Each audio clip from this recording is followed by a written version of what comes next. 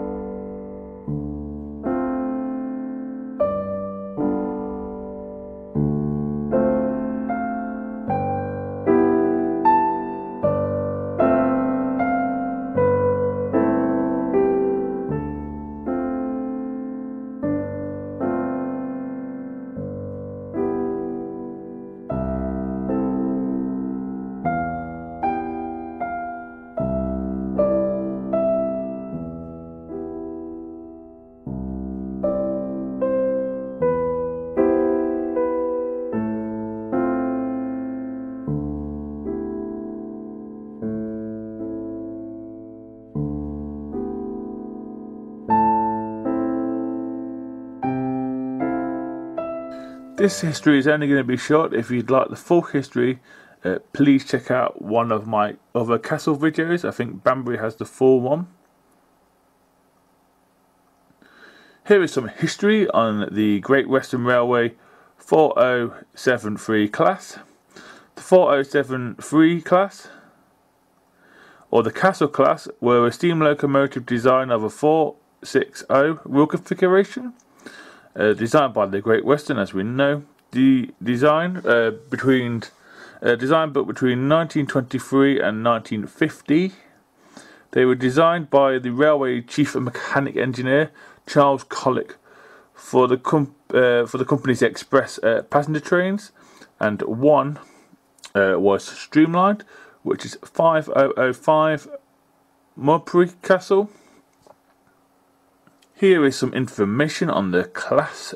Power type is steam. Designer is Charles Collick. They'll be built by the Great Western Railway and BR Swindon Works between 1923 and 1950. 171 were produced, and as we know, the wheel configuration is a 460, and they are standard gauge. Fuel type is coal. The valve type is piston. They operated under the Great Western Railway and the British Railway. The power class is under Great Western is a D, and under BR is 7P. The actual load under Great Western is red. They were withdrawn May 1950 to December 1965, and 8 are preserved, and the rest were sadly scrapped. Here is some information on the loco I just looked at. Its Great Western number and its BR number is 5005. Its name is Manorbier Castle. I believe that's correct, so if it's not, the class is 4073, sorry, and it is Castle. It's designed by Collick. The wheel configuration, as we know, is a 460. It was built on the 30th of the 6th, 1927 at Swindon Works. 1948 shed code is 86C Cardiff Canton, and the last shed code is 82C Swindon. It was withdrawn on the 29th of the 2nd, 1960 at Swindon Works. It was cut up on the 23rd of the 4th, 1960, and its total mileage is 1731868, and it's the only one to be streamlined as well. So yeah, next up is going to be a point test, and then we'll have the slayer speed.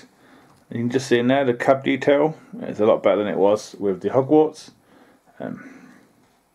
Just now found the chassis.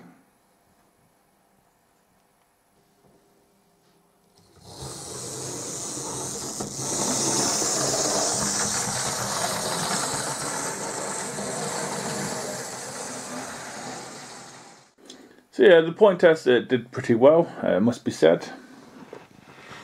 Like I said before, time for some slayer speed, and then we'll get with the running session.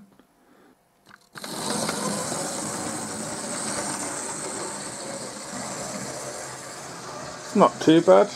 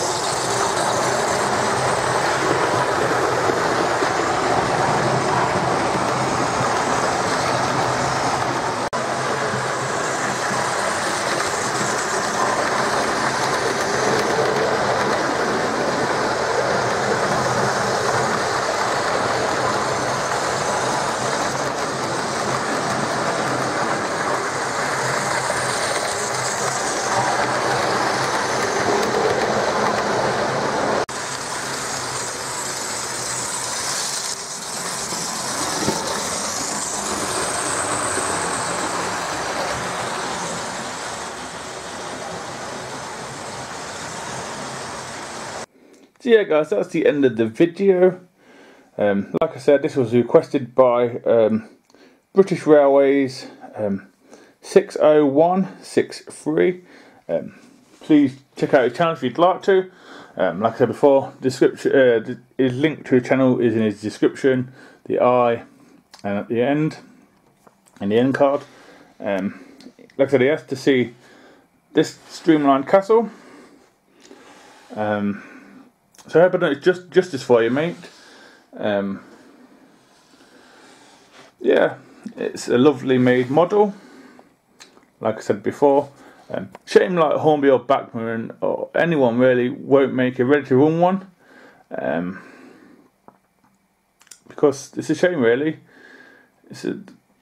Granted, it didn't last long, Streamlined, the castle or the King Mayor Castle.